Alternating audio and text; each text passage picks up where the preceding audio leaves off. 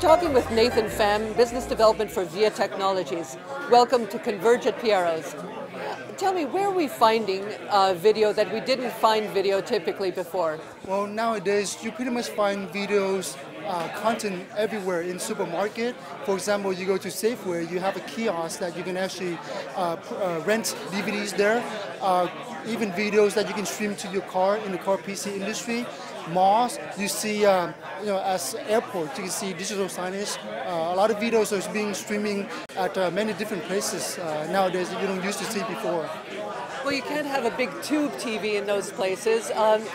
What changes in technology and in hardware have taken place to enable display of videos in all these different kinds of places? Well, in order to show the videos at every client end, you got to have a computer system.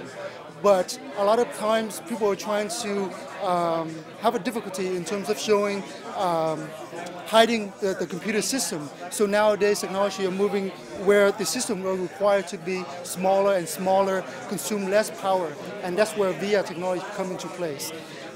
What I'm holding in my hand is a full system.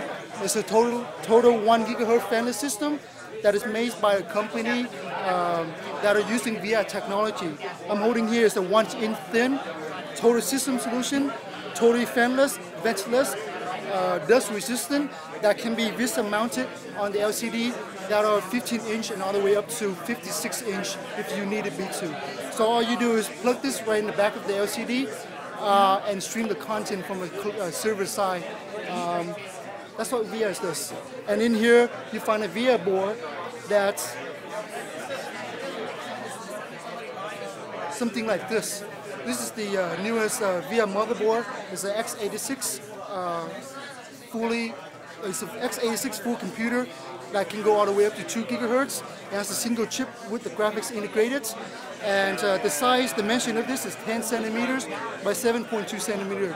This is the smallest x86 computer that enable a lot of applications that I mentioned earlier, from digital signage, home automation, portable devices that you find in many locations that we've mentioned above.